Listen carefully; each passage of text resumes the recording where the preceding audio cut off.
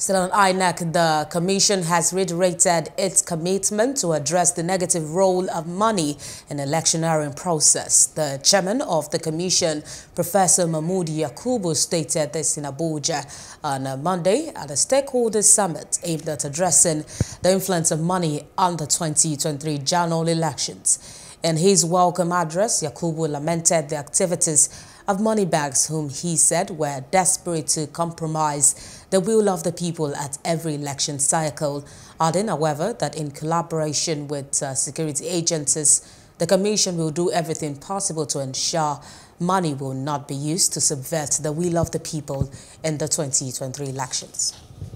Surely, election is not a business venture for profit.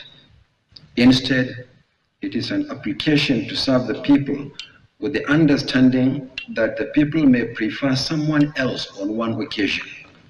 But then there would be an opportunity to reapply after 4 years.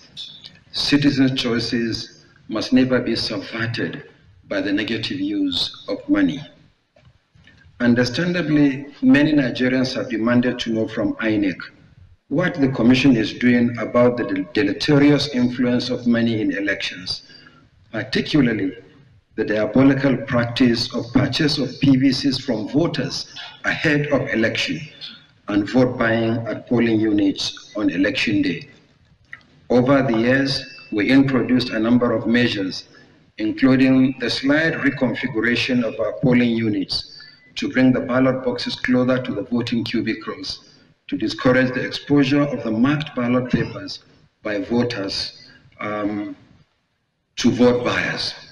Hello, hope you enjoyed the news. Please do subscribe to our YouTube channel and don't forget to hit the notification button so you get notified about fresh news updates.